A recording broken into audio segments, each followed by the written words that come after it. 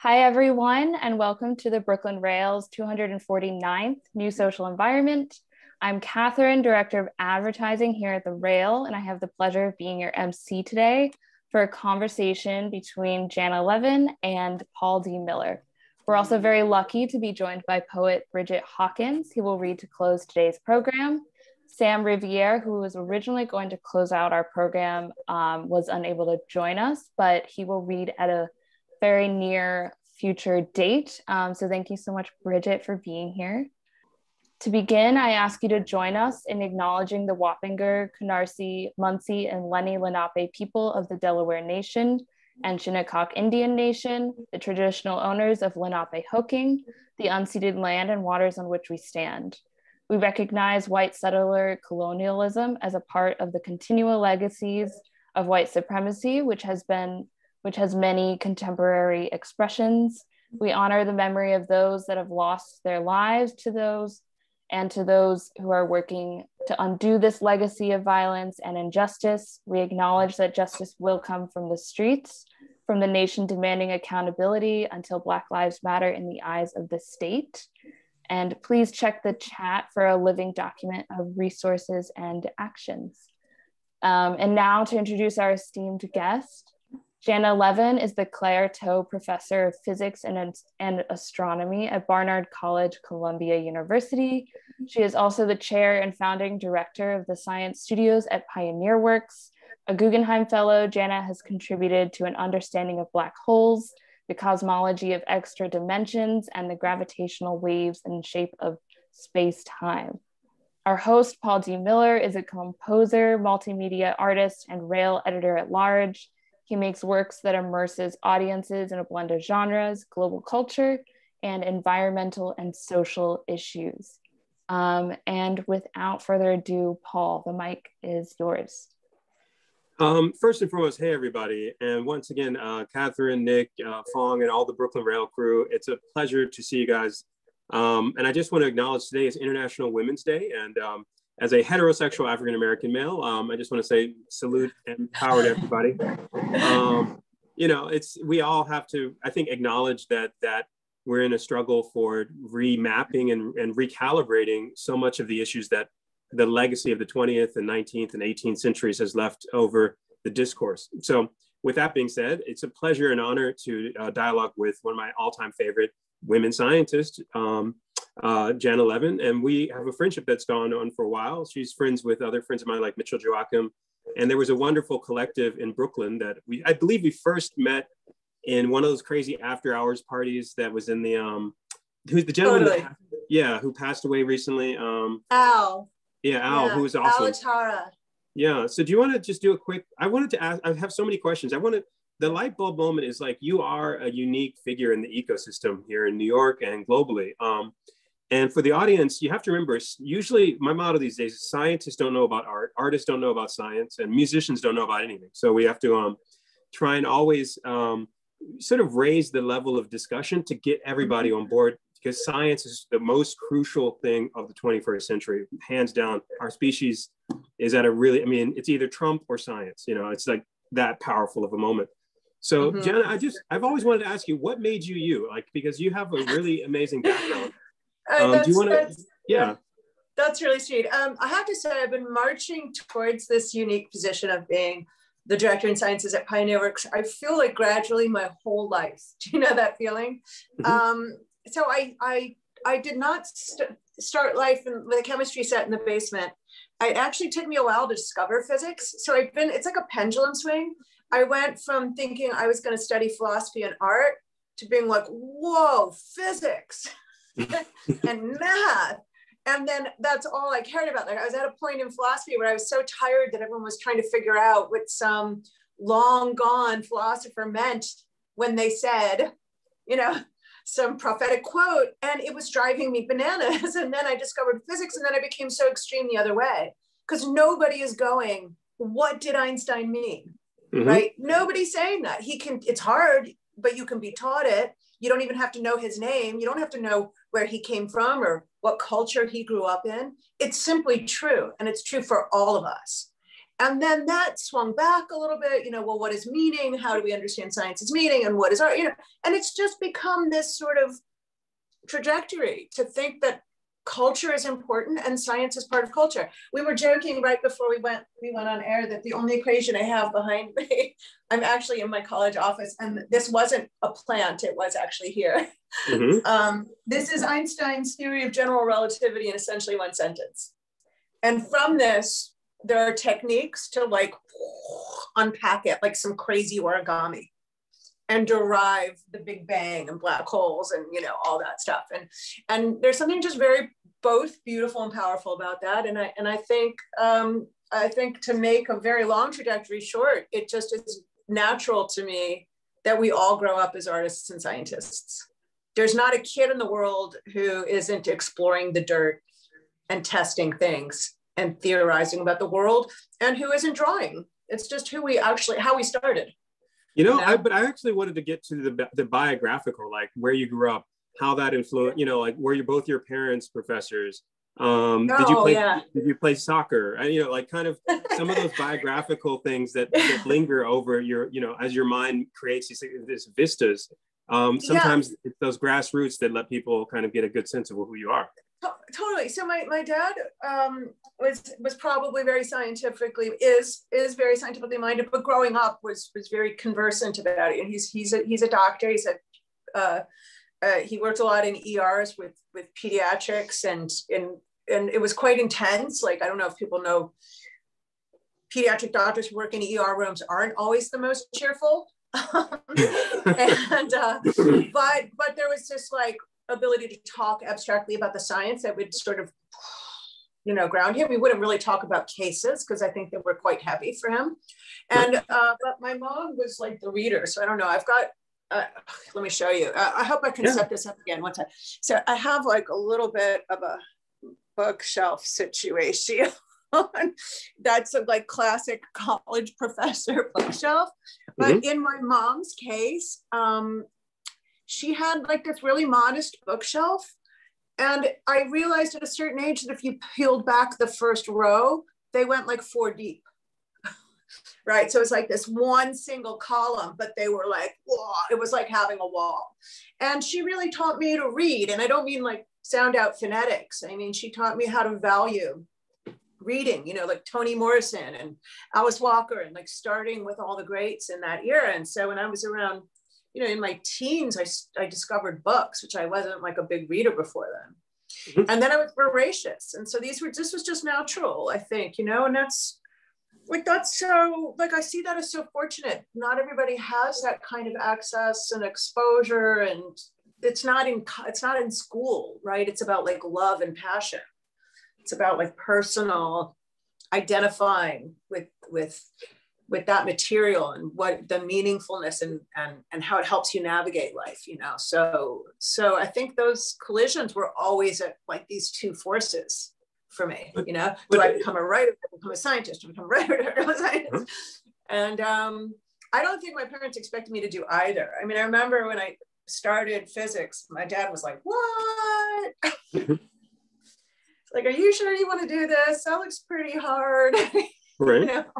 He'd like pick up some of my really technical books and be like, are you really? This looks kind of intense. Like, nobody really got it. But where was this? Like, what part of the country? So by that, I grew up in Chicago. Okay. In the city or like downtown or? Well, both. When I was a little kid, we were outside the city. And then like 11 or so, if I have that right, we were downtown. We were living pretty close to like Water Tower Place downtown, like right on the classic American city divide between like stunning and complete poverty. We were right literally on that block. So like on one direction, we had this like beautiful view of like the Gold Coast, literally what it was called in Chicago. And out my other window, right up against us was the alcohol rehab, YMCA, drug and alcohol rehab, naked men drying themselves off at like 30 below weather on the fire escape like that. It was just like classic Americana. Right. Terrible. I shouldn't be laughing about it, but it's still like that today. We all know it's still like that today. There's literally often one block and that's the markers, So I grew up in a very like rich, but it was also such a great way to grow up. Mm-hmm. I mean, my friends from all over the city, you weren't limited by your school, right? We had friends all over the city. We were city friends. We were Chicago friends, different schools. And musicians, so much music and so much art, and like Midwesterners are like real salt of the earth people, so there's this sort of like down to earthness, even though it's really this great like architecture and this sophistication. It's also, there's a real, salt of the earth quality to it. So that was Chicago. Mm-hmm. I hardly go back ever. I haven't been back hardly ever. Mm-hmm. Well, it's an interesting thing because for me, at least, when I think of you, I've always thought of you at the heart of this sort of cosmopolitan swirl. You always have been very, very generous, both with your students, also with the Brooklyn Collective that Al had set up. What was it, and like, there's that kind of component. Usually one imagines mathematicians and scientists as isolated figures. And to me, at least, you're potentially being a mentor to an entirely different view of how science and the arts intersect. I remember I kind of have a foggy remember when we first met. I believe it was at that space that Al was doing. What was the name of this? Yeah, what was the name of the space? We called it MEX, capital M, capital E, small x. So, and it was on Atlantic Avenue, right? Or no? Flatbush. Yeah. Flatbush Ave. So it was a very special place. I love talking about MEX. One day I'm going to write the story of MEX. So it was Al Latara, who passed away recently, just over a year ago. It's this crazy guy who owned this building right on Flatbush Ave, near like Barclays, Atlantic Avenue sort of area, Nevins, Fort Greene, but like pretty deranged block. If you walk it now, it's still pretty deranged. And he was a hoarder. He had this 7-story building and he just filled it, but with amazing stuff. He had like this enormous table that seated like 40 people that once was in Grand Central Terminal, and somehow he got in the building, and it would be just tilted on its side up against old bars and saloon stuff and incredible furniture. He was a hoarder of the highest caliber.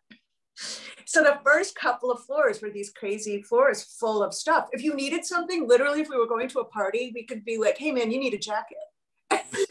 Walk around the building until we found a coat rack, which would be populated with different size jackets. It was almost magical. And Al sometimes charged money for people to work there as artists, sometimes didn't. But he also sometimes would fix things, sometimes wouldn't. Like the skylights would fall in and the snow would be coming in, and he wouldn't want to fix it because he would want a more creative solution. He didn't like just fixing it. It would have to be, you had to figure out some solar system. We were going to grow something. You were going to take the spill off of there. So what he attracted was this crazy collective of a lot of really techie people, a lot of really great artists, a lot of kind of Media Lab style makers. And this spontaneous collective erupted, I would say, on the 7th floor. We were on the top floor. And some absolutely the most remarkable people I ever knew. We all had a shared studio up there. It had no walls, it had no dividers. We would kind of, roughly call it 100 square feet. And people would be welding, sparks would be flying, crazy stuff would be happening. And people were making the most glorious things, from huge installations for Björk, or, you mentioned Mitch Joachim and Terraform, to artist Andrea Lauer, who does a lot of like Broadway and fashion design and set design, and just incredibly bizarre, eclectic. Jessica Banks, who's a roboticist and an entrepreneur. And, there I was, I don't know what I was doing. And I had this little setup that was like it looked like an old Beckett set that I found from the hoarding. I would just go around and be like, hey, Al, I found this really cool, like 1920s couch. Can I put it in my space? And I assembled this totally bizarre looked like a Beckett set, is all I can say. Mm-hmm. Only less minimalist, it looked like, I don't know, somewhere between a Beckett set and an Ibsen play. I don't know. And I was just there to write. I was doing a sabbatical from Columbia and from Barnard, and I was finishing a book, and I would just kind of like lie on the couch and just be in this sparks flying, things happening. It was just so inspiring. Yeah, it was a very magical spot because you had a lot of interdisciplinary people doing their thing, and it was freewheeling. And just for the audience, it was very Brooklyn before Brooklyn is now Brooklyn. It was like a mega mix. And the weird and cool thing about it was mostly science geeks, but they would throw parties where the drinks were made by people doing like biohacking. There was one guy who focused on like alcohol. Yeah, the molecular structure of strawberries mixed with some crazy molecular tonic. Totally. So everybody was a mega science geek, and it was really, everyone was very open and freewheeling. And the guy, Al, he would walk around with a huge beard, and huge white beard. He looked like Santa Claus. He had calloused hands, like one hand, it looked like a baseball glove. It was so big, Right. You guys threw great parties. Yeah. Al was wonderful, intense man. We never thought we would lose Al. He was just this crazy, and also, tough guy. And many people tried to buy the building from him for $20-30 million. And he thought this is what value in life is having this crazy collective. And yes, we had GenSpace before GenSpace moved and became a more sort of official place. GenSpace, the sort of citizen science biohacking group, was on that 7th floor. So basically off our kitchen, we had a genetics lab. So I mean, these are all things that if you're an artist right now, what's fascinating is many artists are pivoting to stuff like NFTs, which stands for non-fungible token. And over the last couple of weeks, you've had everything from GameStop, where these people were trading GameStop on crazy like 8chan and stuff like that. But you guys were math geeks in a playful way, and I always found it very charming. But over the last couple of weeks, math has really become part of the dialogue for art, because so many artists have pivoted recently to trying to sell their work as tokens and tokenizing. And so when I say tokenizing, for anybody in the audience who's not familiar with that, it's applying a cryptocurrency logic to the way your artwork gets received. So you have a unique blockchain signature. Again, all of this becomes mathematical, and the art is generated with a unique signature that is blockchain based. So Janna, I just want to pivot for a second. Go ahead. No, please, go ahead, Paul. So I was just going to say, I've been trying to learn about that too, and it's pretty confusing stuff. I've been trying to get more fluent in that whole blockchain NFT, and it is I am trying, I don't want to be left in the dust when there's a new currency, but it's interesting. A lot of people are applying complexity theory to it, and complexity and of course astrophysics have kind of quirky overlapping things about scalability, large scale. And of course, one could argue the universe itself is made of information, so that the waves spin, and whether something's spinning up or down. A lot of people have been saying that the universe is just information, which brings me to a question I've wanted to ask you. So by the way, audience, we are being graced by one of the world's leading specialists in black holes. And I've always wanted to ask you, are you a fan of Christopher Nolan? Because it seems like he's cribbing from you. Especially with Interstellar. If anyone in the audience saw the film Interstellar, I think there was a lot of you in there. If you want to riff on that for a second. I have some stories about that. Okay, so that's very flattering, but I think who's really in there is Kip Thorne, who is basically one of my mentors. So Kip Thorne won the Nobel Prize just a few years ago for his work on black holes. And Kip was somebody who's very special to me. He's a Caltech professor. He now was awarded the Nobel Prize for his work on the colliding black holes and recording literally the sound of space-time ringing, playing it back in an auditory way. Just totally remarkable stuff.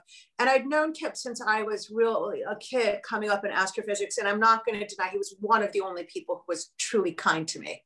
And so I've always had this absolute affection for Kip.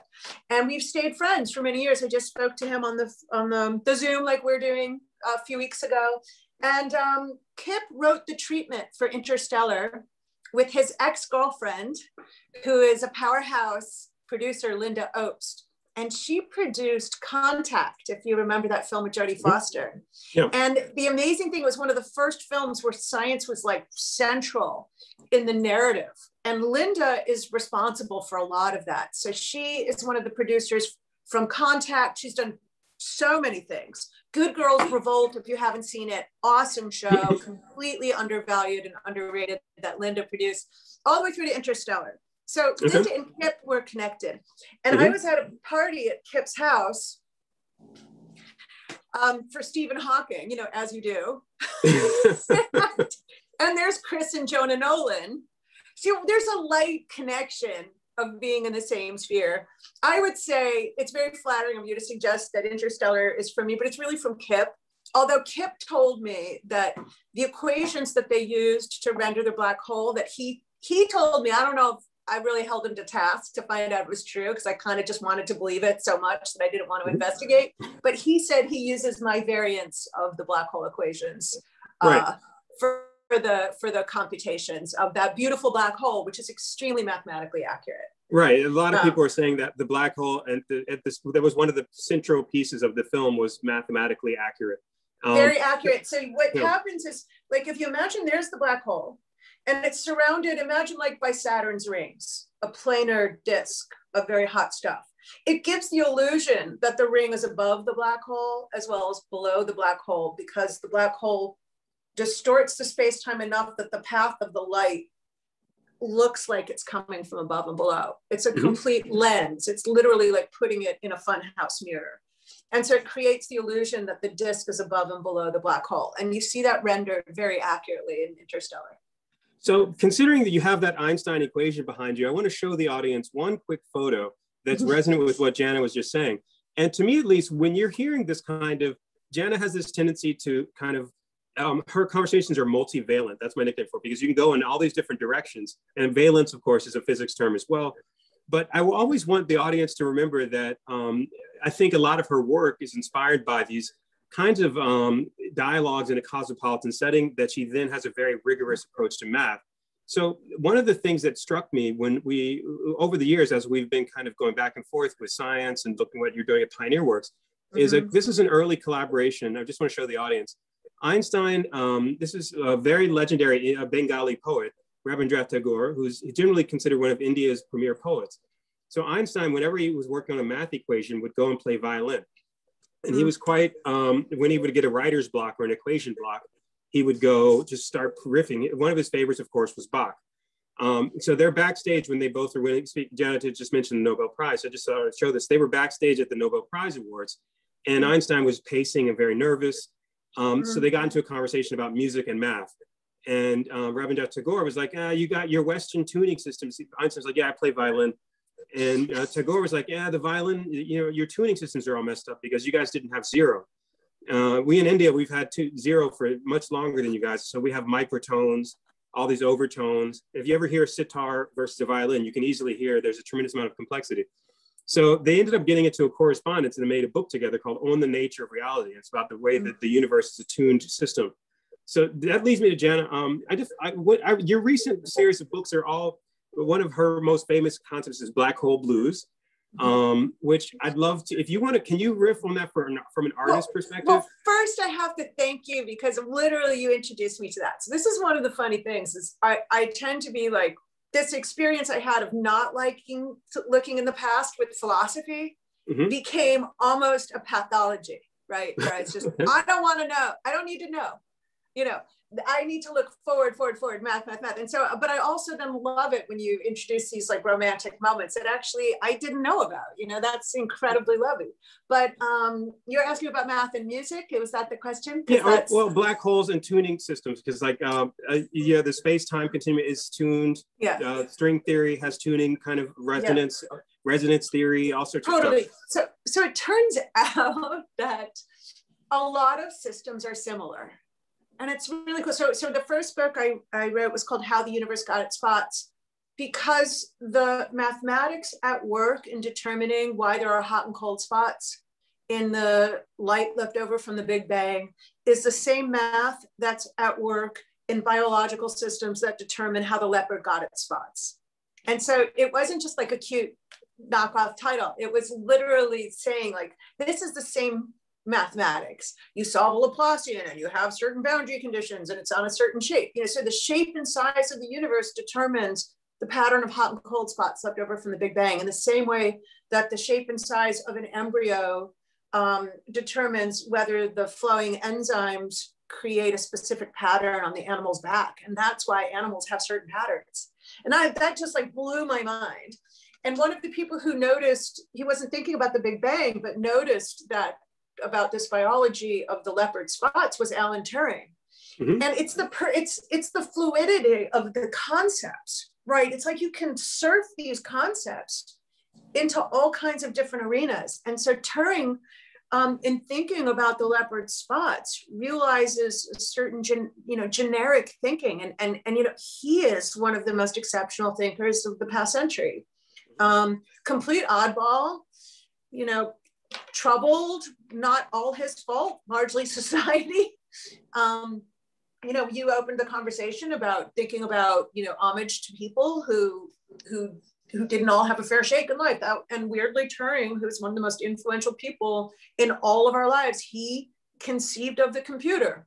He made it in his mind. And that's why, some people either joke or it's one of those urban myths that the apple with the bite out of it in the logo for Mac computers and Apple computers is a reference to how Turing committed suicide, because he laced an apple with cyanide and took a bite of the apple as also for him a reference to Snow White. Okay. But back to Turing. Right. It's the idea that these concepts are universal, and you can cruise these concepts like spaceships to different worlds. And that's what I love about math and physics. You can take these concepts like spaceships to different worlds. You don't leave them behind, right? They're vehicles to go like anywhere. And that's something Turing did really beautifully with math. But okay, so you've written that black holes have very specific tuning stuff going on, like B flat, which is also the root of blues. A lot of blues is in B flat. So do you want to riff on that for a moment? Because I think the audience would really benefit from that as well. It's funny. I am very musically unskilled, but I have created a musical person. My son is extremely musical. My husband's very musical. My son is very musical. I like to think I gave my son a little kick of like a little extra mathematical analysis to add to the intuition. They're both pretty virtuosic players, and they play a lot of blues and a lot of jazz. And they're also extremely adept at just a huge variety of like different genres, and like voraciously eating them. And then burning them metabolically into something new. But with the black holes, in my case, in my particular work, I was very fascinated with the concept that when two black holes collide, they act like mallets on the drum of space-time. Space-time rings. Now, people start to quibble, they ring in the vacuum and you can't actually hear anything in the vacuum. But technically it's not proven, but it's conceivable that if you were unfortunately close to the collision of those black holes, it would actually ring your ear mechanism. And even in the vacuum of empty space, you would hear those black holes collide because space was squeezing and stretching and deforming your ear mechanism. And it happens by coincidence that if you get two black holes in the range of 10, 30 times the mass of the sun colliding, it's in the human auditory range. It's just the frequency happens to be in the human auditory range. The instrument that won the Nobel Prize when we were talking about Kip Thorne, that's called LIGO, happens to be tuned to the same frequency range as a piano. But the idea is that the black holes collided 1.3 billion light years away. And by the time it gets here, it's way too weak to ring the human auditory mechanism. It's like playing an electric guitar without an amplifier. You can't hear it with the human mechanism, but you plug it into an amplifier and it comes back to you as sound. And that is literally, LIGO is like a musical instrument in that way. It's like an electric guitar. It rings in sympathy with the ringing space-time. It's too quiet for us to hear. And they plug it into a conventional speaker in the control room and listen to the output.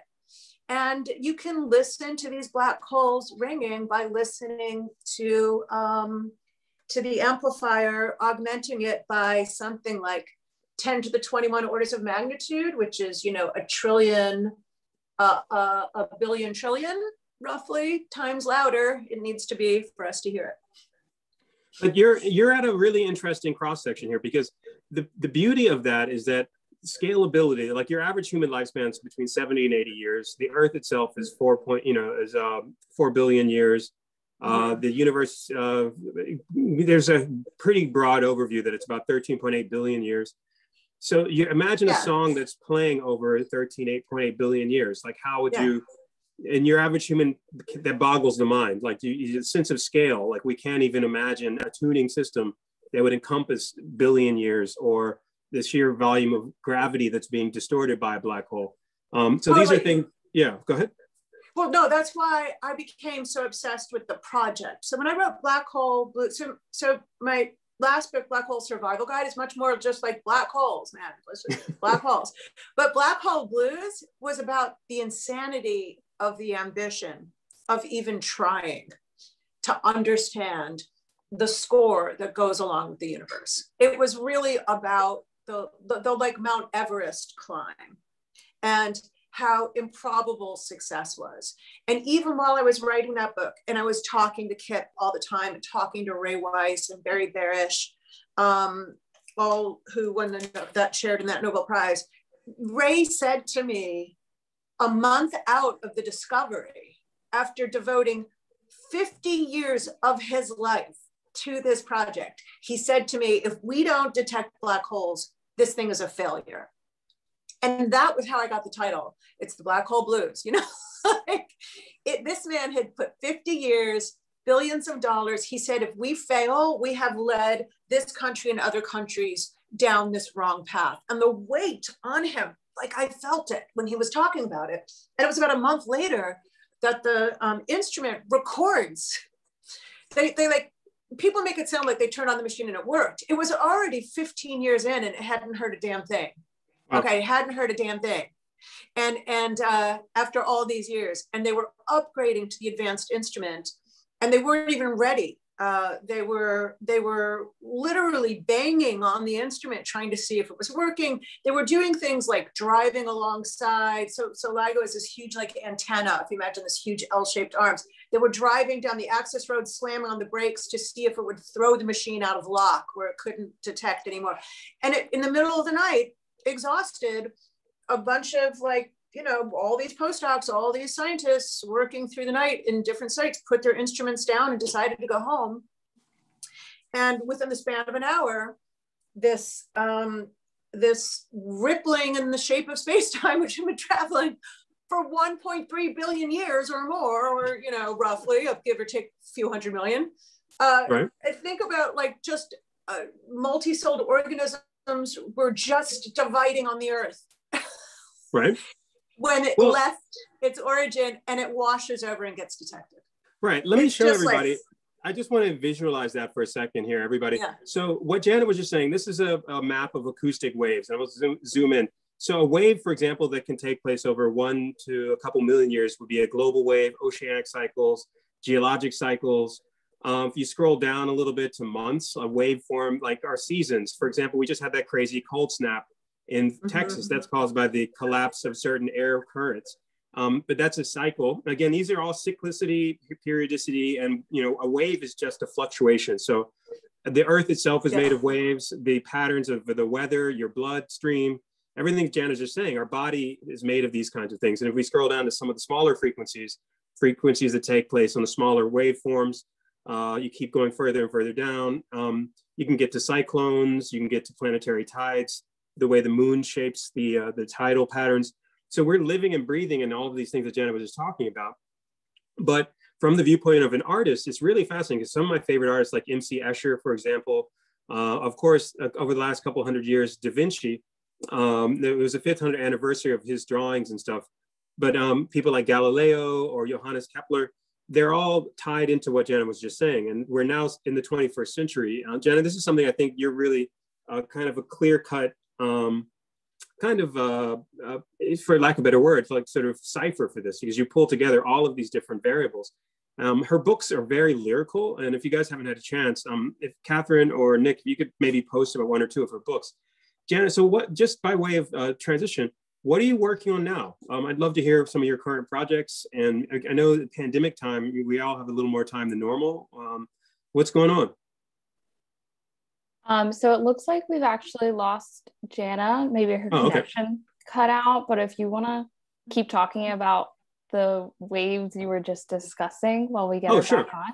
Okay, I'll wait until she, so yeah, everybody, what I was kind of showing you was these are waveforms, and if sound is nothing but a waveform, your body, the cells, the atomic particles, we're based on a sort of physics of presence. Literally, if you keep digging in, you know, in the ancient Indian Hindu mythology, they say, what does the world rest on? And they would say, oh, the world rests on a turtle. And then someone would ask, what does the turtle rest on? And they say, oh, well, wait a second. So the nickname for that is it's turtles all the way down. And so to the basic fabric of space-time. And so the funny thing is certain cultures have got that as a metaphor, especially India, where the concept of zero was invented. And most of our numbers, whether it be 1, 2, 3, 4, they come from Sanskrit that the Arabs appropriated and turned into Arabic numerals. And that didn't reach the West until Fibonacci, until many centuries later. But I do want to just say, science and space, many of the issues that Janna has been talking about, she's been highly influential in a lot of science thinking. And one of my favorite heroes right now is this woman who you're going to see in a moment. This is Octavia Butler. She's a legendary African-American science fiction writer who's been highly influential on the thinking of quite a few scientists. In fact, the Mars Perseverance lander that just landed on Mars, they named the landing site after her. So today is International Women's Day. I just want to make sure to kind of be respectful of the fact that so many women have never gotten the full, I think, credit that they were due in the sciences. Usually you had, boys with toys.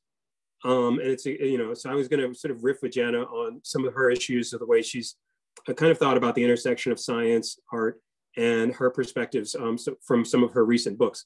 But she's, amusing enough, she was dialing in from her cell phone, and I think the signal was funky up at Columbia, Columbia University, bad cell phone signal.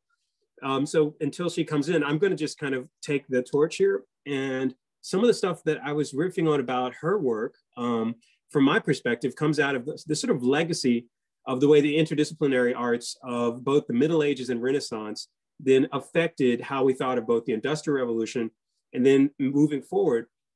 It was all about scalability. If you looked at certain parts of history, especially in Europe, Galileo and Johannes Kepler are the best examples.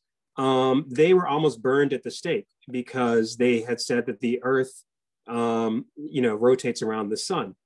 And to me, what's powerful about that from the viewpoint of the arts is art was going through a revolution at that time as well, because of perspective. And people were able to really create what they call zero-point perspective, create more and more dimensions in their paintings.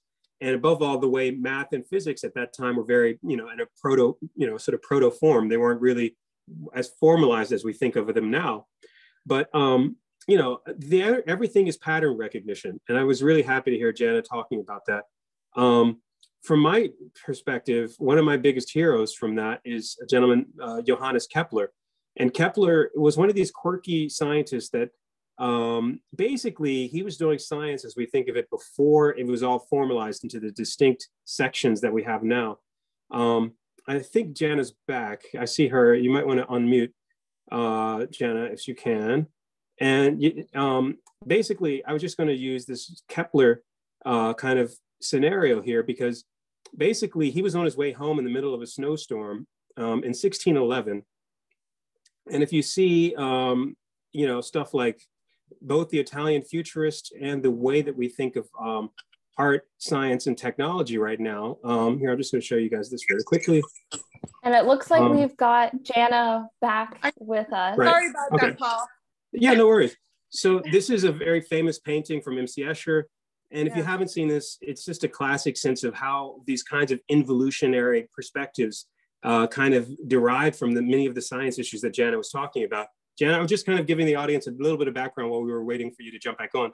So from MC Escher, I mean, you can easily see he had a physics approach and was highly influential. People like, various scientists, and especially at the beginning of the 20th century, mid 20th century, were highly influenced by his multiple perspectives. So too with Picasso, for example. And the Italian futurists were thinking about sound in the city. But when we're looking at black holes and other interstellar phenomena, these are at such a huge scale that we really haven't been able to, we're still at the beginning of it all. So Kepler, like I said earlier, Janna, then I'm going to pass the torch to you.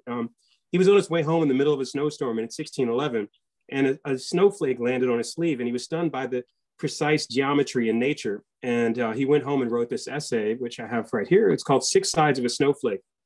And it's generally considered the first sort of notion of geometry and nature condensed into a very specific mathematical form that it was highly influential on sort of thinking about nature and math. So this essay, he actually formalized the way snowflakes generate, coming out of temperature differentials and become very geometric. And again, nature and math have this deep, Brian Greene's most famous book is The Elegant Universe.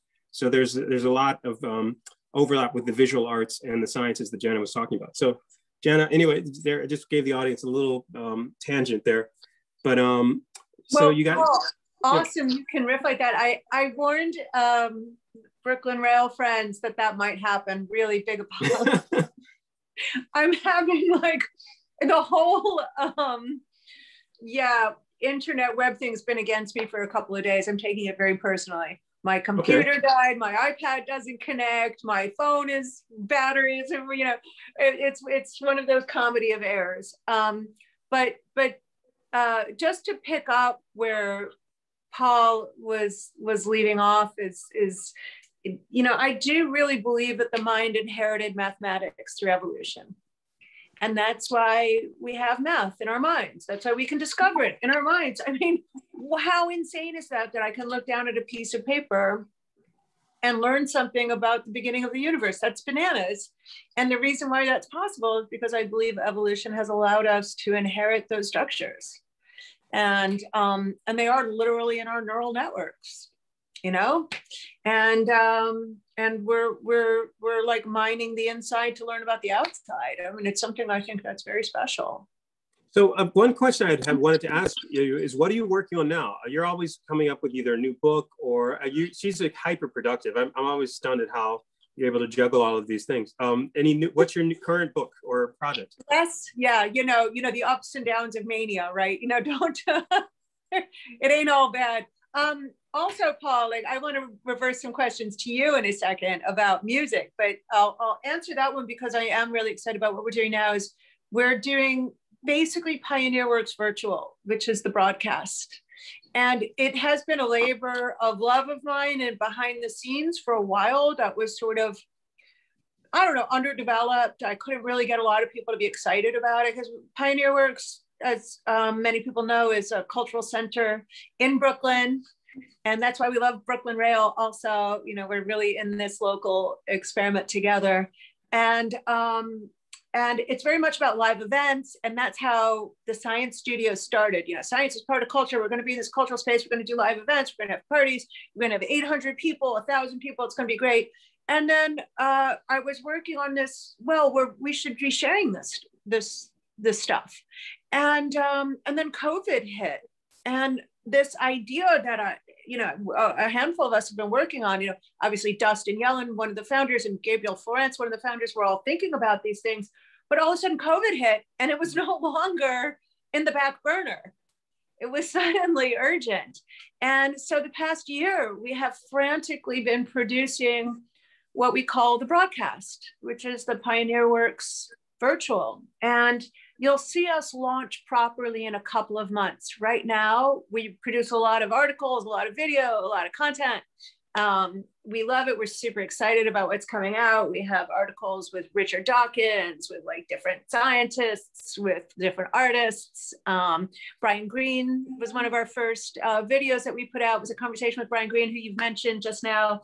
But in a couple of months, you're going to see us launch our full kind of expression. It's really going to have all the disciplines represented. And so that's what I'm working on right now. Okay. I'm editor-in-chief. So okay. That's my day job now. Yeah. I mean, my day job is still this. That's my well, let's unpack that, because these are all very intriguing nuggets here. So Pioneer Works is its own entity, but you're also coming out of Columbia University, a very specific academic scene. And how did you and Dustin meet and begin to this scenario? Because Pioneer Works is a very unique part of the New York ecosystem as well.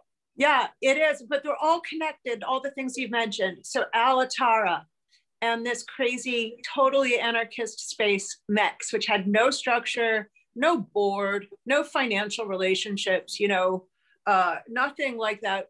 A lot of those artists ended up in the New Lab, whose CEO is David Belt, and David Belt is wonderful powerhouse. And so what happened is basically that studio, specifically our floor on the 7th floor, broke into two, but many people ended up going to the Navy Yard. And that's really much more of a maker space, and I'm more like just in my head. So I didn't go. And that's what's really interesting, is because now David is one of my closest collaborators, which is kind of one of those ironies, is I ended up deciding to go to Pioneer Works when that split happened. And so they're all connected. The Navy Yard, New Lab, Pioneer Works, MEX, they were all part of this growing trajectory. And so Pioneer Works was, in some sense, at the time, this beautiful blank slate for me, an opportunity to create something, but I didn't have all those people yet. I didn't have all those, those individuals. It was more a very different kind of, I'm going to establish a spot. I'm going to, terraform some land here, turn it into the science studios. So I met Dustin and Gabriel Florence in that transition, when a bunch of people went to the New Lab, and I was invited to Pioneer Works to meet them, basically. Okay. Well, you've been able to, the thing that I think you are one of these really powerful avatars for is interdisciplinarity. And that's something that a lot of artists are facing as we move further into a digital context. And we were just talking about NFTs, non-fungible token, that's what it stands for. Do you have any thoughts on math and the arts coming together a little more? Or are there any? Because, I think it's inevitable. Yeah. Imagine the time before art got political. I suppose it was always probably a bit political, but in a more naive way. And remember the era, I don't know. Paul, you know much better than I do. When people started to think, art is a really serious way to discuss politics. And then, and not just like global politics, like what's going on in colonialism, what's going on in Africa. And then it became a really serious way to discuss like individual politics, like, I'm an individual in this society and I'm not being represented. And it became a tool, right? A weapon. And each sort of motivation creates with it its own character. And I think eventually, of course, science is going to come around to be fodder for art. Of course it is. Right. And the question is really just how it's going to manifest in the hands of the different artists. And that's why we love artists. There's this individuality in the way that they use those tools and express those tools. But what I love is it's a very positive, right? It's not this like anti-science, which can happen and can be valid. I usually argue that most of those things that people feel is like very anti-science is usually not really science, like the terrible history of the way, Black men were treated with syphilis, used for experimentation. That's not being scientific, right? Mm-hmm. That's just being horrible. Genocide, racism. But yeah, that's not the scientific impulse in that moment.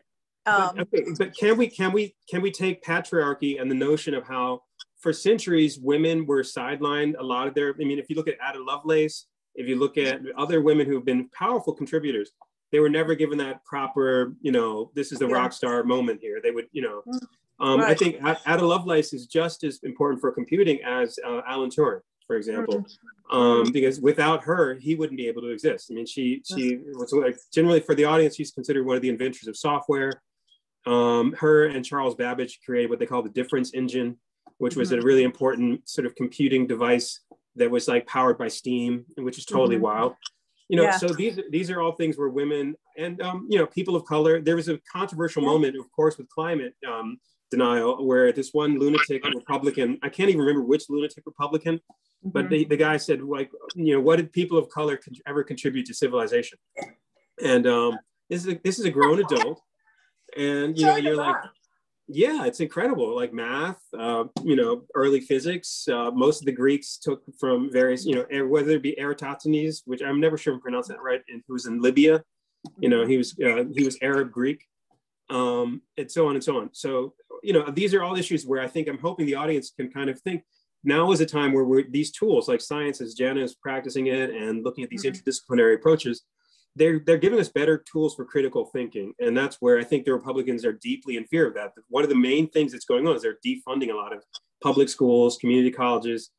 There's a critical dimension where America, like, school used to be free. I mean, your average kid now is going to a university that's kind of the university is a small, basically appendage of a huge hedge fund, you know? So yeah. Like Harvard's basically just a small school attached to a huge hedge fund, you know? It's no, it isn't. You know, it is absolutely criminal to see. Not, you know, I don't want to get into the school system. It's not my area of expertise, but I live it, and it's you know, both New York City public schools, New York City private schools, and it is horrific what feels like the lengths people will go to have an exclusive community, and that is not how society progresses. Alan Turing, how many Alan Turings have we never heard of?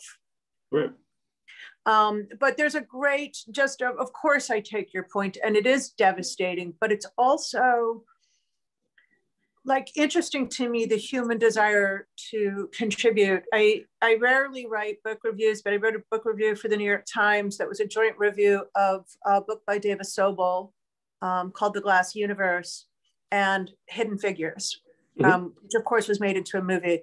And the reason why they were related was because they were marginalized groups of scientists. And Hidden Figures became a much more famous story, but the Glass Universe is also a fascinating story of a group of women who worked at Harvard.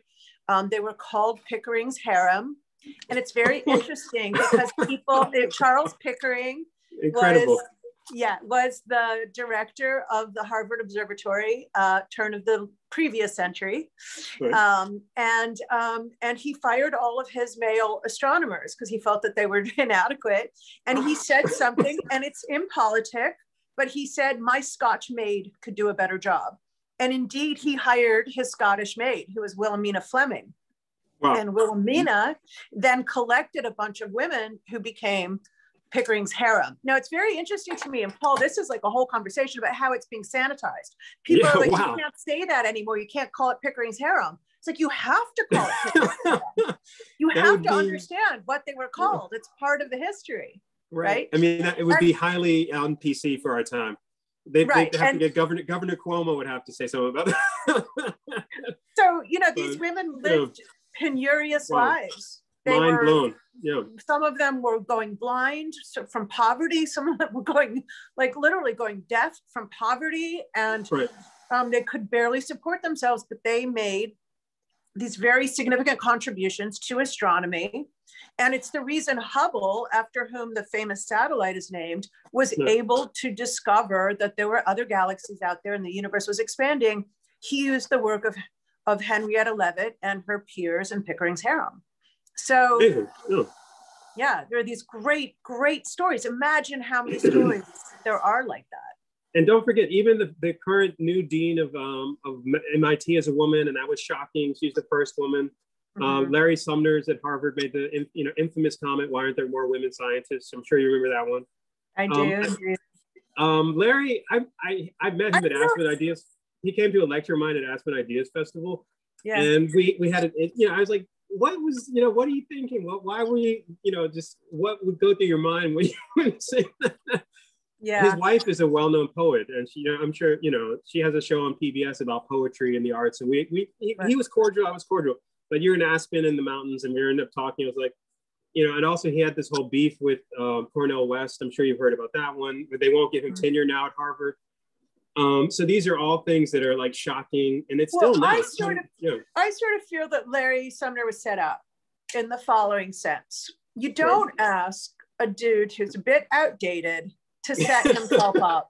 You don't give him a loaded, it was time for everyone to update their opinions. And I guess it was some mockery of like, I'm going to expose these guys for what they really think. But I do think he was a bit set up for that. Okay. I'm not saying it's okay. I'm just saying it was set up. Somebody was like, it's just too easy to hand this guy a loaded gun. And he's going to just shoot himself in the foot. Definitely. That was a real shocker. Yeah. So, I mean, considering we're here talking about art, I do want to make sure, because we're going to be respectful of time. It's almost 2.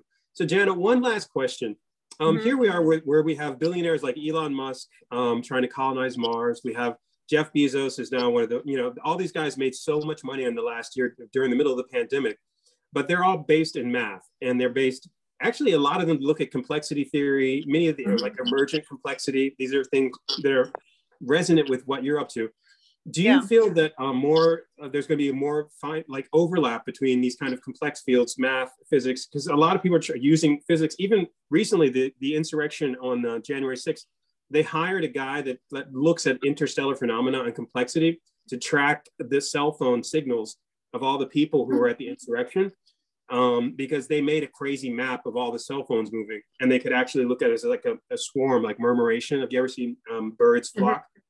Which again is very mathematical. I'd love to hear some of your thoughts because we're going to have to open up to questions in a little bit. Where do you think the near future is? Because literacy is a critical thing that Americans, scientific literacy, people like science programming is being cut on a lot of stuff. We're looking at a crisis of education. Obviously, I'm hoping Biden's wife is an educator. Do you have any thoughts of the recovering from Trump years or moving forward? Because any thoughts on that? Well, it's so many questions at once. And also I have to apologize because in my hysterical catastrophe of gadgets, my phone might die. So just giving you a heads up, Paul might be doing the Q&A on his own. I'm hoping not, but I just warn you. So yeah, I actually think, Paul, it's a really critical question. I think we have to stop calling people who have less access than us idiots. We have to stop it.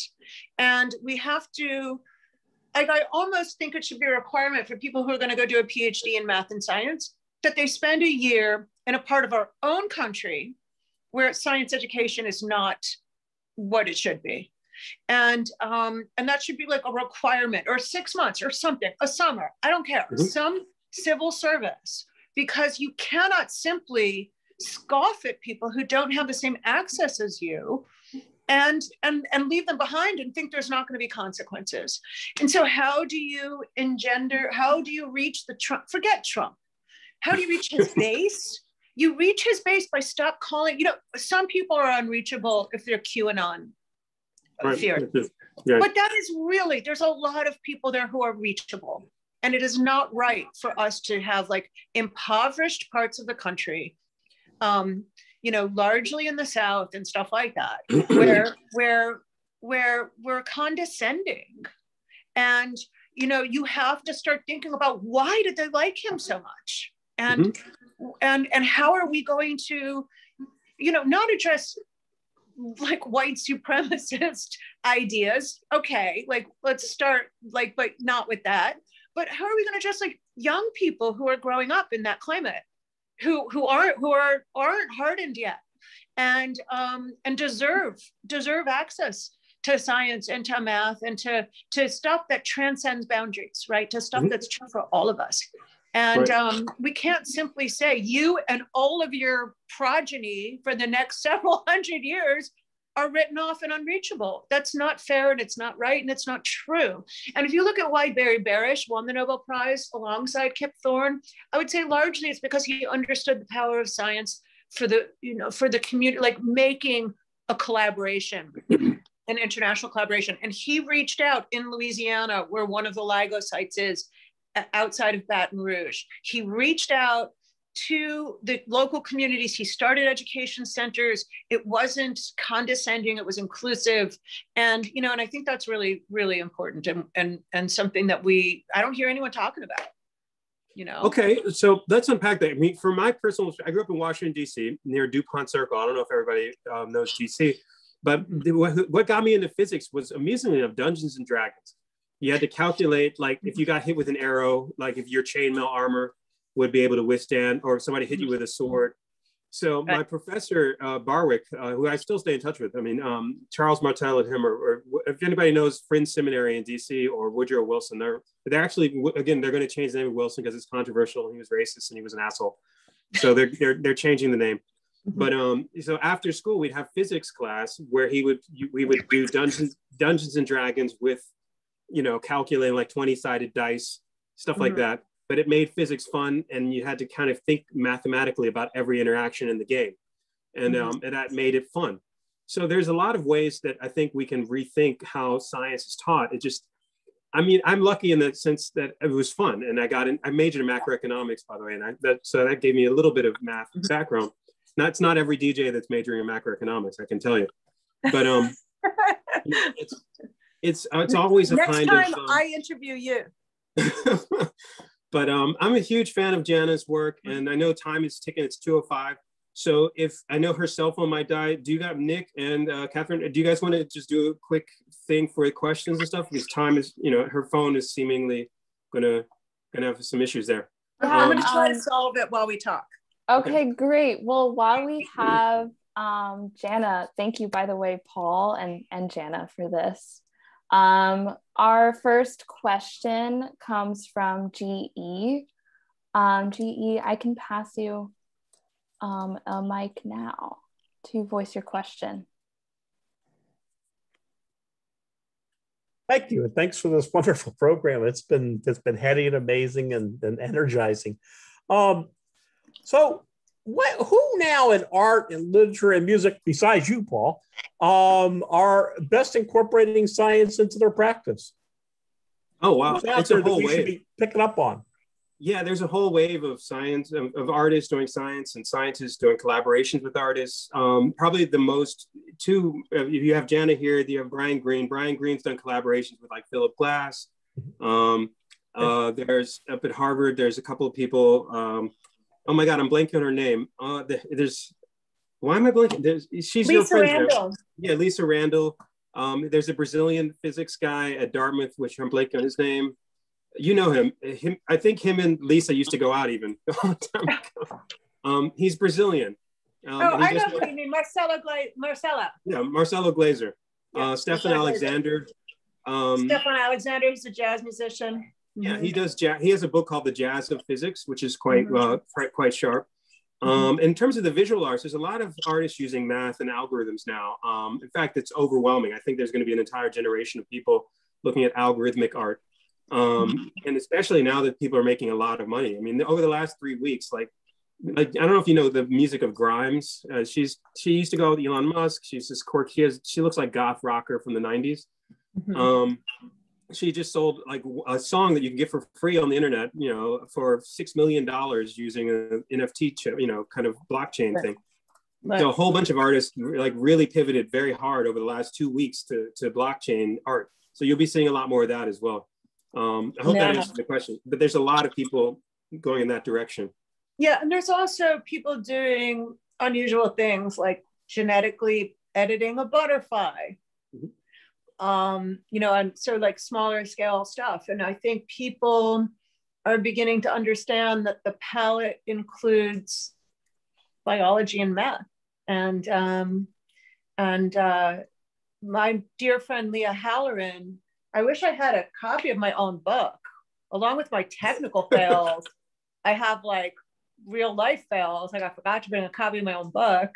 But my dear friend Leah Halloran, who's a really interesting artist who thinks a lot about, and she's the one, just like you, Paul, you know, taught me some weird history about like Einstein and poets. She taught me about Pickering's harem. And as an artist, she went to Harvard and worked with the glass plates and did a whole series about those glass plates that those women were using. So it was a particular photographic technique, an astronomical technique. So there's people who are thinking really deeply also about their own process. There's stuff that Paul mentioned, which is super high tech. And then there's people who are going back to the super low tech, like how were those glass plates made? And using the sun to expose photographic plates and things like that. So she did the illustrations for my book, which is why I mentioned it. They're not really illustrations, that's unfair. They're artworks and they're original paintings. And it's by the way, I have the Kindle edition of your book. Folks, her book is called Black Hole Blues. This is like a classic. If you don't, I got rid of physical books. You can see, in fact, I just moved and it was such a release. I felt like liberated to not have physical stuff anymore, but everything's in storage. And I was just at Mercer Street Books because I donated a bunch of my books to them. And they've been selling like crazy. So I have the physical book of yours is at Mercer Street Books, and then the digital one. Yeah. And I'll show you guys a funny thing. And Fong, I sent this to Fong as well. The owner of the bookstore is quite happy. If everybody sees this, this is just the other day. Many of my books are now at Mercer Street Books. I just want to encourage everybody to go, and they've been selling like hotcakes. They're like a bunch, and a lot of my vinyl too, I donated to Mercer Street Books.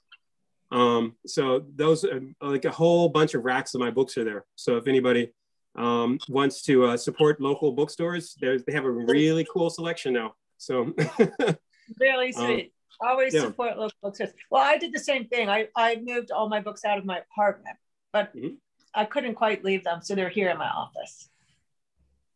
Yeah, so you guys, Catherine and Nick, do you want to have more questions from the audience for Janna? Yeah, Janna, how's your phone battery doing? 10%. 10%. Let's try it. Our next question comes from our very own Fong, the captain of this ship. Fong, you should be able to have a mic now. Thank you, Janna. Thank you so much. Hi. Thank you, Paul. Yeah, I have to leave soon for a meeting, but I absolutely love what's being discussed here. And Dustin is an old friend, and we have planned to collaborate anyway. Pioneer working in the rail. So definitely that's something we must mobilize as soon as the pandemic comes to an end. But yes, Dustin should come on to talk about what is potentially in our collaboration and whatnot. But in terms of what being said here, Janna, I remember decades ago reading Caroline Merchant's book. Remember The Death of Nature, Woman, Ecology? And I realized it's the opposite of what being done in terms of male scientists. I just feel like what the horror that we have heard and read about of the Manhattan Project. And I remember reading Ernest Lawrence's confession too, when he retold the story when Oppenheimer came in the office of Truman, who gave the thumbs up for the bombing of Hiroshima and Nagasaki. And he basically said that I have blood in my hand, I felt compelled to do it and whatnot. And Truman threw him out the office and saying, blood is on my hand, let me worry about that. So the reason I'm paraphrasing that remark simply because there's a tradition of this history. It began with the great, one of my favorite poet, visionary, philosopher, namely Giordano Bruno, who were burned at stake in Rome at the Campo di Fori in 1600, sometime in February, who were burned at stake because he denied the truth, the real existence of Trinity, the idea of divinity of Christ, along with the scientific fact that the earth moving around the sun, and the earth had a soul. Right. So Galileo survived because he was friends with Medici, whereas that guy got burned. So there you go. That's right. In fact, Galileo alive, but nevertheless, Descartes didn't come to rescue him. So that's another incredible memory. Right. We know all that history. My point is leading. Let's skip to the most crucial part, which is early 19th century when the Industrial Revolution took prominent in its historical form. Mm-hmm. We know Cartesianism leading up to Newton developed at the expense in the service of the British Empire. No more, no less what happened to Oppenheimer and, you know, Ernest Lawrence and so on. My point is that there's some point somewhere the trust became incredibly eroded between the scientific community who lent their scientific research to the government. So the government took ownership of the invention and do what they have been doing, which is destruction, you know, of all form. So how do we go about it, Janna? I love the idea of artists and you know, and scientists collaboration. There's been a tradition. Is it enough, Paul, Janna? How, in which way we can mobilize to make science a little bit more accessible and more clear, you know, to the attention what everyone is doing. I know that you've been doing a terrific job. I loved your interview with Siddhartha. Thank you. I watched the other night, and yeah, what way can we do even more so? Well, so I think there's a lot to unpack there.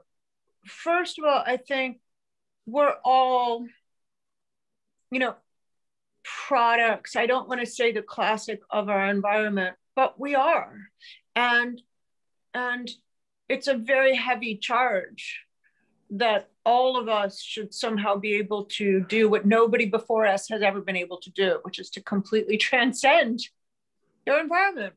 I mean, there are things that I thought 10 years ago that I'd be shocked by now. And I think one of the things we have to do is also stop vilifying everybody and everything.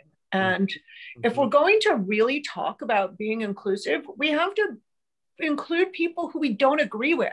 Being inclusive doesn't mean as long as you agree with me. Yeah. And I think we all have stuff to learn. We're going to look back at where we all are, where we think we're so, you know, progressive, and we're going to be shocked at where we are. Our kids are going to be like and their kids are going to be so way ahead of us. And so what we have to do is, you know, again, the pendulum swing. I mean, I'm not really declaring what we have to do. I don't really mean that. I want to be clear. I am not a social theorist. It is like my weakest subject. I'm much happier just calculating Einstein's equations. I don't want to pretend to be good at something I'm not good at. But if you ask me intuitively, what am I concerned about? I think inclusivity really must mean including people we don't agree with. And that's like a first step. And to also be a little humble about, you know what, none of us are as evolved as we should. You know, none of us are fully actualized people. None of us are like that. You know, we're all on a pilgrimage, and we have to lock and load not the notions, but the process. Right.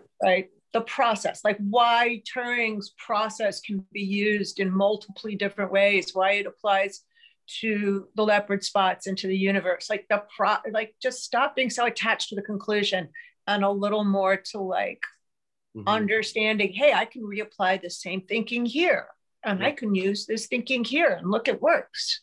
Yeah, I mean, I definitely not asking for solution, but I really love your, you know, idea of inclusivity, because we have suffered so much from that chasm.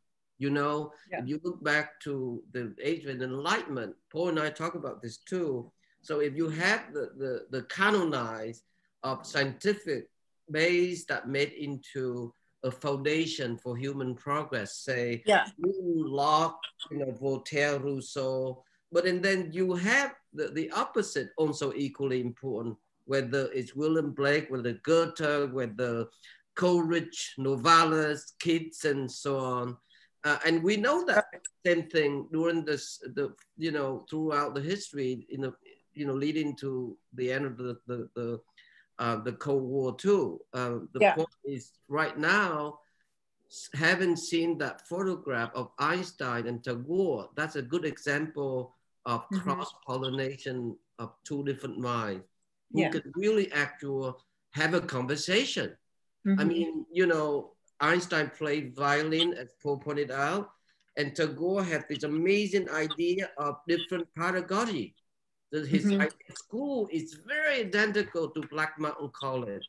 So he thought the idea of colonial school was simply producing the robot-like factory worker that feed into colonialism anyway, which is the idea of the West school base of pedagogy, you know? So my point is that, yes, inclusivity is important. What can we do more of it? I mean, we, the Rail and Pioneer Works will definitely collaborate, but how can we make that even more so? Horizontally speaking. Well, you know, hold on, but I want to triangulate between what both you and Janna were saying is that one of the most famous and well, I think, regarded philosophers of the 20th century was the science philosopher Karl Popper. And he wrote a series of books and essays about democracy and science. But he actually helped coin the phrase conspiracy theory, because he was trying to figure out in the 1950s when people would run with information but not have the correct or verifiable or looking at scientific method. So his book about the crisis of democracy and science helped popularize the term, which we now, of course, with fake news and other things.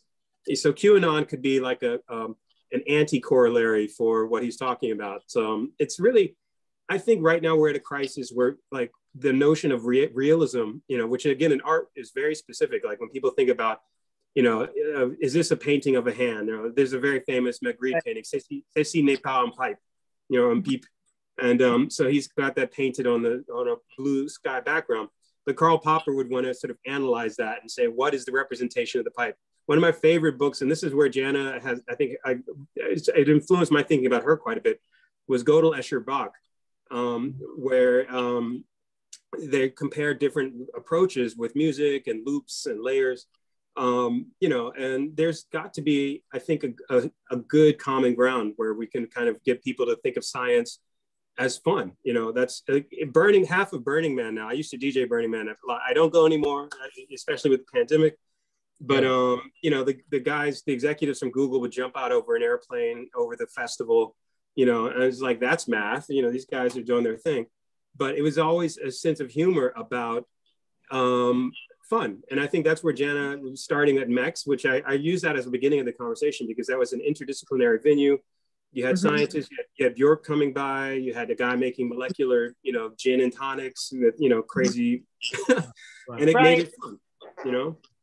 Yeah, but you know, Paul Popper fled Nazi Germany from Austria to England, London, for that similar reason that Einstein left Germany and ended up in Princeton. My point is, when Oppenheimer detecting is not quite true. He never knew whether Nazi Germany is developing. There's no proof for their developing the atomic bomb.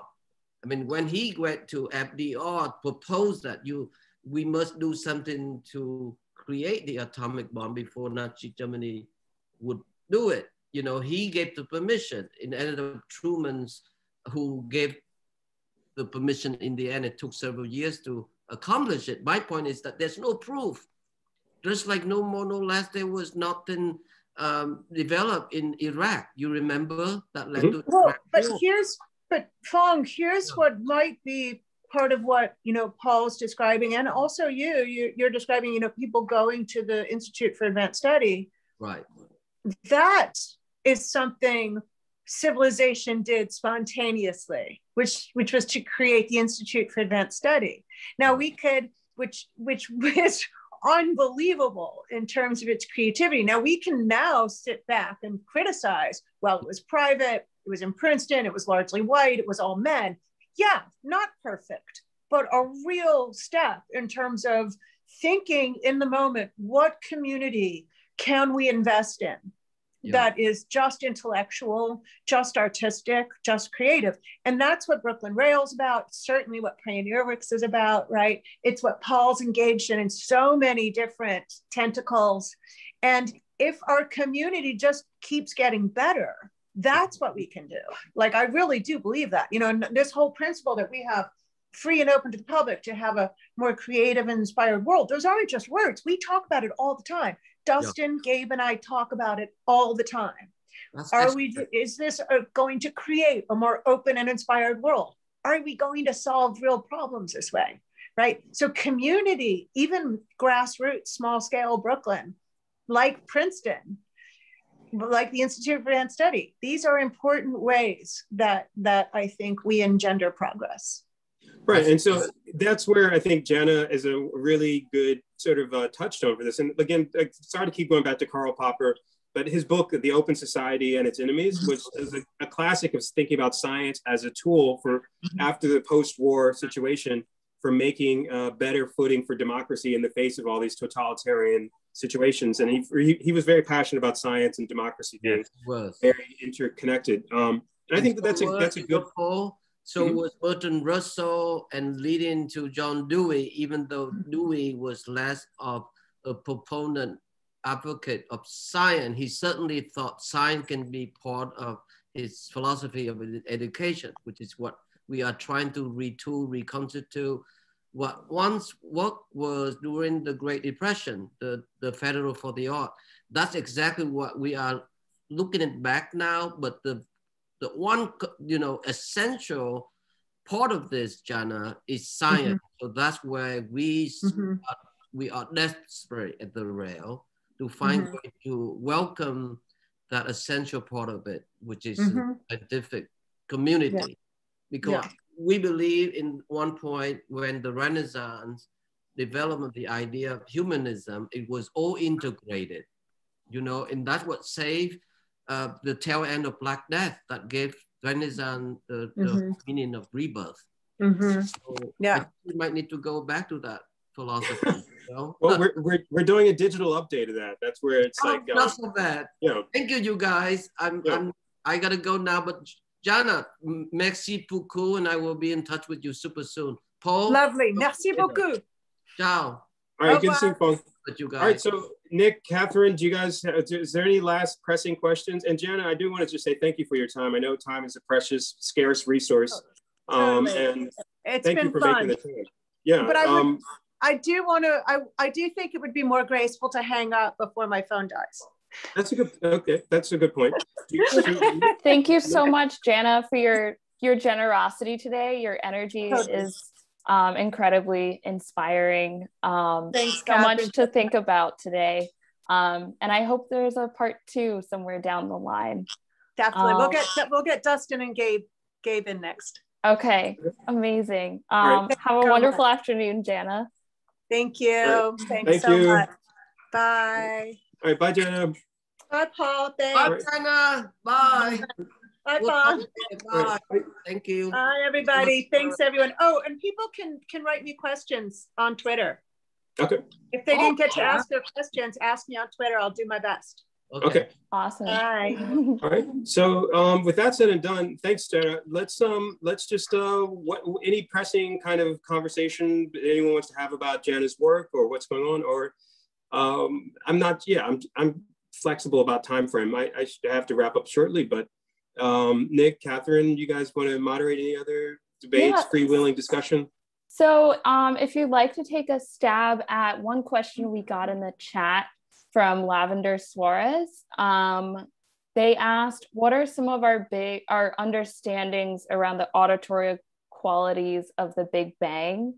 And to maybe specify on that on audible low infrared. So if you want to take a stab at that question. Okay, so just by way of preferencing this, I'm a writer, artist, musician. Janna is a specialist. So she's like Miss Black Hole Space-Time Continuum. So I read voraciously, and I'm very well familiar with her work and other work. So my answer is going to be qualified by the fact that I just want to make sure to preface this. So basically sound requires things like, say, for example, if you ever see, I don't know, Interstellar, the Christopher Nolan film, or even like his more recent film, Tenet, which is about forward and backwards time, there's a whole series of issues around the way we think about dimensionality. And sound, amusingly enough, we still aren't sure how many dimensions it moves through. So for example, right now you guys are seeing me on a 2D screen existing in a 3D universe, unfolding in a 4D time. You know, there's so as we think of those, there's a very famous book called Flatlands, a Romance of Many Dimensions by Edwin Abbott.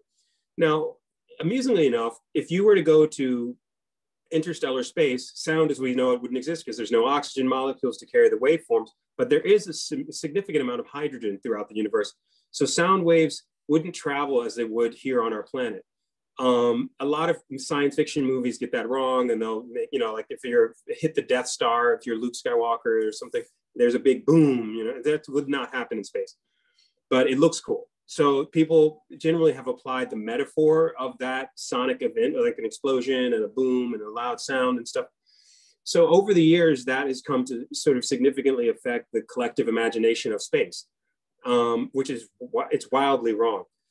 On the other end of the spectrum, what we're seeing now is that there's different approaches to how sound can work. So for example, there's a whole field called data sonification, where they'll look at a spectrum of light waves, and anything that's a wave form actually can be a sound. So sunlight is both a wave and a particle. Space-time itself, actually, the fabric of space, there's literally a term they call the fabric of space-time, is made of things like quarks, which then if you go further and further into, you get to what they call string theory. So all of that is vibrating and resonant. And so there's actually sound at every level of this universe, which is pretty fascinating. There's a great book I'd love to recommend by another specialist. His name is Stefan Alexander. He wrote a famous book called The Jazz of Physics, where he looks at tuning systems in jazz. And he's head of Brown University's quantum physics department, if I remember correctly. So between Stefan and Janna, they could answer your question filled with academic footnotes and all the math equations. I just gave you the Cliff Notes version, but you know, hopefully that answers the question. I read a lot, so that's my take, but I'm sure if there's anybody who's a specialist in physics in the audience, they could probably give a more specific answer. I hope that answered the question. Thank you, Paul. I think this is a beautiful time to move to our closing poetry reading from Bridget Hawkins. So obviously at the Rail, we have a tradition of ending our lunchtime conversations with a poem. And today I'm very happy to welcome our poet laureate, Bridget Hawkins, to the stage. Bridget Hawkins is a New Jersey native currently completing her final year in NYU's Creative Writing MFA program. Her poem, Anemic, was winner of the Academy of American Poets 2018 College and University Poetry Prize, and her piece, Tell Her Anyway, is featured in the Simon & Schuster anthology titled It Occurs to Me, I Am America. As a biracial Black woman living in America, Bridget's poetry often confronts issues of race and marginality, engaging in a range of forms and genres. Bridget, I am passing you a mic now. Hi, glad to be here. Thank you for having me. I'm going to read from a poem called The Virgin and Mother. So 1. Mom is reading her book in her room, still a teenager. What does she dream of? What encompasses the workings of a private thought in the confines of a room? Nothing can intrude but obligation. Sometimes I dream about what would have happened if she had said no, taken her own path. This is what they wonder about children, but never about her. Mom is granted. She holds up her hand as if to say, please, not before I finish my book. But she is already pregnant, and such things are in motion. And my mother told me once that she never wanted to be married, have children, or settle, and yet. Mom is red-haired and pale of skin. They offer her a lily, which is death, and she cannot take it. Her stare is vacant and my own. Some days I opt not to eat because I need the control, not to sleep because of the nightmares. Maybe this is Mom's curse too, to stare forever half missing and wholly concerned, to be between now and eternity. I wonder if it was ever not lonely for her in the earliest days, when she could feel the baby kicking the inside of her uterus. It seems a lonely making a thing. In a moment, it could be dead and unmournable, and perhaps this is why they offer her the lily. Eke, eke, Mom says, which means, look at that. Look at that. Look here, look, I am a virgin. I am filled with loves complicated in place of lovers, and it all competes for my hatred in a game I can only lose. I will never kiss a man, and I do not think I mind it. Most days I am slumped into a pile on the center of my bed, wreathed in blankets to fight the chill. I offer this prayer so my mothers can hear me, so my mothers can see me, so my mother can be me. Mother, Mary, hear me. 2. Mom looks at her child with exhaustion. A little man already, and she knows that his person will outpace hers. Why do we take for granted that mothers love their children when we know that fathers hate theirs? This thing grew inside her like a parasite, a worm, present without consent, ripped its way out. As a child, I always went to Mom over my father, and I still do, but what resentment that must build over time. To be constantly the one to solve, to care, to hold up the weight of the living child against your chest. I wonder if sometimes Mom ever went off privately, told us children to handle ourselves for a moment and ignored the dishes, found a book again for a day and tried to make things like they were before, even if they never could be. Today, Mom dresses in black because she is always mourning. She is stalked by lilies, and I think this is because they whisper to her. In their hollow centers, they hold out all the regrets that unsettle her and make her eyes lower. In the morning, Mom texts me to make sure I am still alive. She is still holding me against her chest with both hands because I am still an infant in her arms. She paints the walls of her house brown, orange, green. She says it reminds her of nature. In her text, Mom says, thinking of you and praying for you. I never know what to do when praying. I sit in the pew, close my eyes, and put on a serious face for the audience. Sometimes I make my face seem sad or dire, which is a strange thing to need to perform because most days I do feel sad and dire. I do not understand the formality of the thing. I do not understand bowing in the dirt. Sometimes when I am running late and everything in my life is on fire, I start laughing and I lounge out on my furniture, enthroned. When I am in great despair, I giggle. I say to God or whoever else that they're being a real dick, making things so difficult for me. I think this is my praying, like when I call on the gods of things, like the God of the broken shower and the God of the edge of the bed where I stub my toe every morning. I am elbowing a real God in the ribs, like I do with my mother when I'm telling her I'm going to become a spree killer, teasing, because wouldn't it be so much easier if things weren't so vague in life and all I had to do to earn an easy ride was sacrifice 3 goats or pray a novena? Why do mothers have daughters? Why did my mother?